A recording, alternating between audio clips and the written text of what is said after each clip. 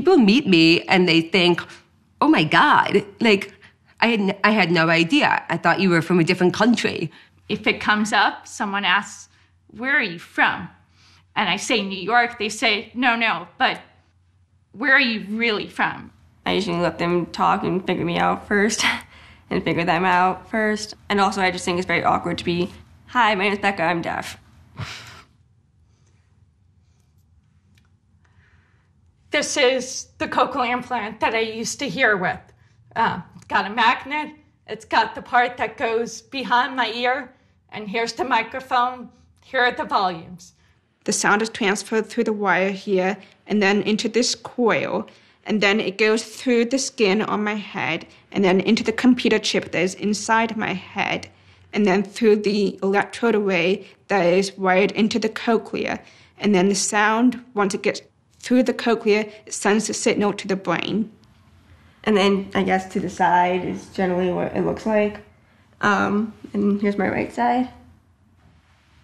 And then generally when I do my hairstyles, I try to keep my coils, my magnets hidden. So what you'll find is that when I take it off, the longer I keep it off for, the more my deaf disability comes out. My voice becomes more monotone, and it becomes more difficult to think about what I'm saying.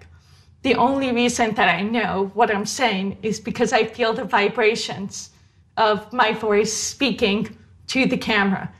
When I take my cochlear implants off, I cannot hear a single sound, not even the loudest sound. It's a complete 100% silence. When I have it off, I'm a little insecure about what I'm saying and how I sound because I know it sounds different.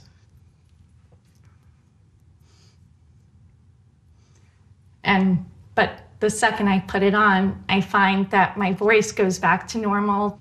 Hiding it means that we can present ourselves for ourselves rather than putting our disability first. Right. We aren't hearing impaired people. We just have hearing loss. Well, we're deaf. No. We have hearing loss. No, I really do.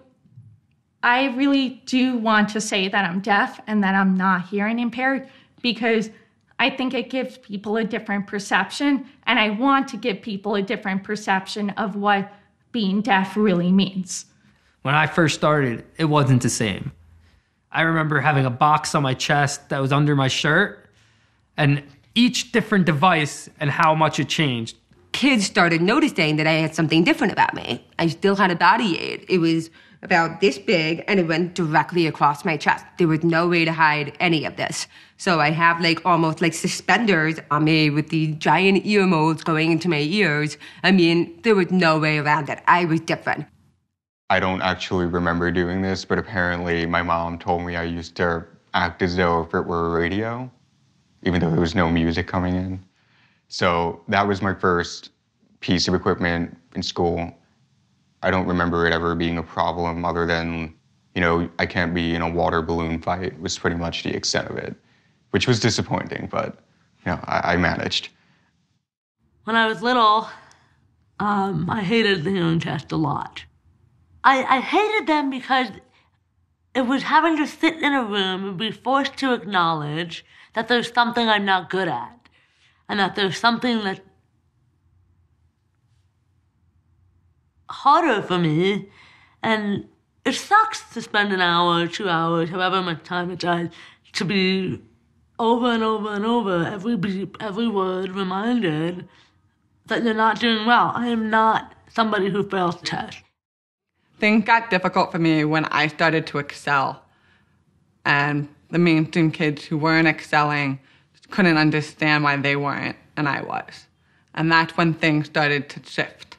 That, yes, I'm different. Yes, I have trouble hearing. So therefore, I'm not supposed to do as well. I tried so hard to be quote-unquote normal.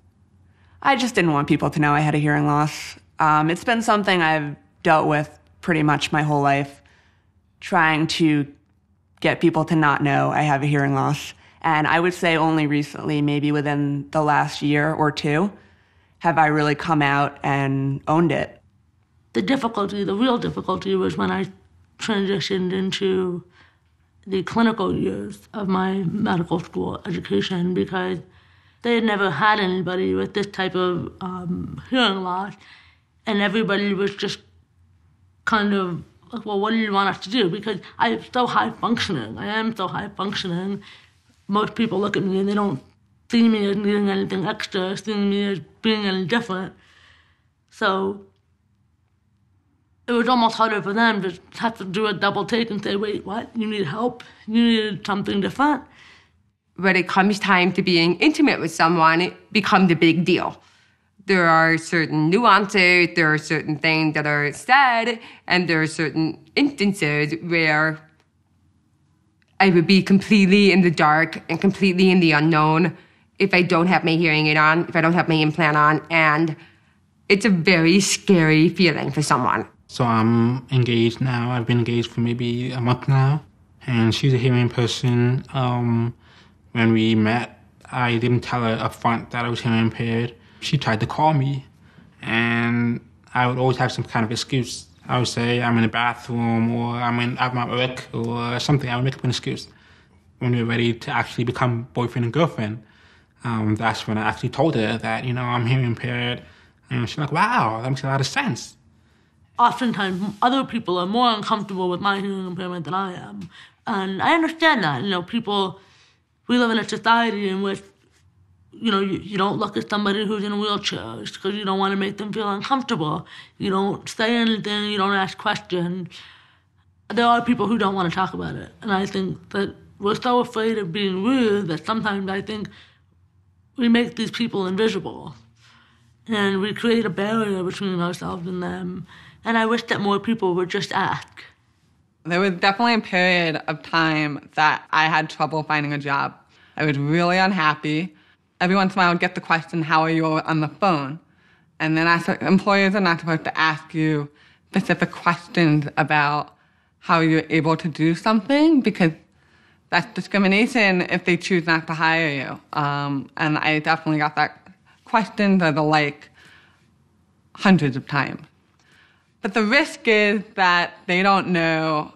I don't know what I don't hear, and I can't always tell them that. And the risk is you're going to be able to keep up. I didn't have to use, oh no, my battery's dying. Do you have a spare battery? Yeah, of course I do, yeah.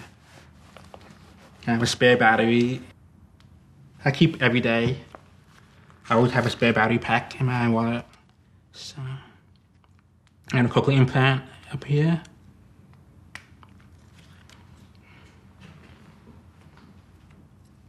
So now I can't hear, the battery's out.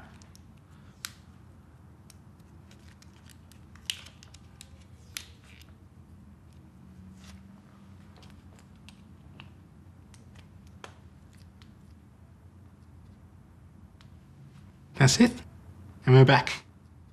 I mean, it's technology, your phone breaks, my hearing aid breaks, my cochlear implant is broken. You adapt. A couple of weeks ago, my cochlear implant actually broke.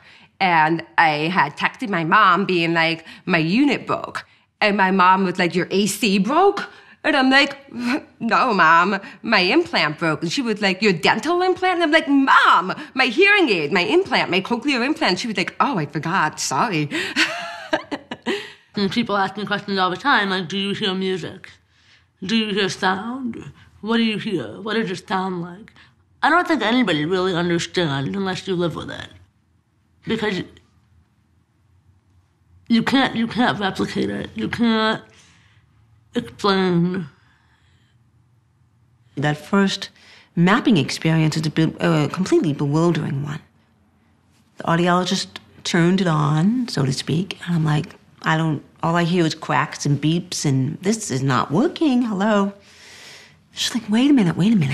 And even within the span of 10 minutes, something clicked into place. It was surreal. And I had that weird sort of spasm in my body when they turned it on, because it's just, life's being shot back into you. I think getting my cochlear implant was probably one of the most emotionally difficult times.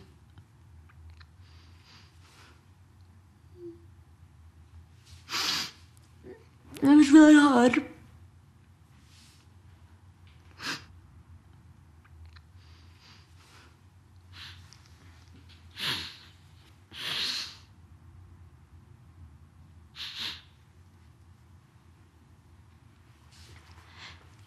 I had just graduated from college and had just moved back from LA. I needed to do something, and my audiologist had made a really good point to me. She'd been trying to get me to do it for years.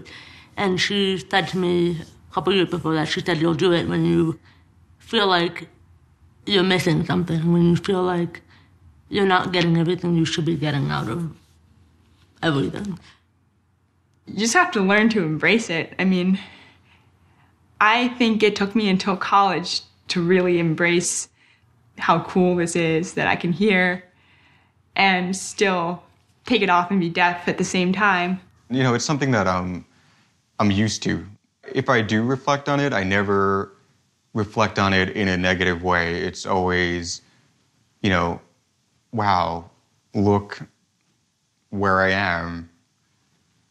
You know, look what I've overcome.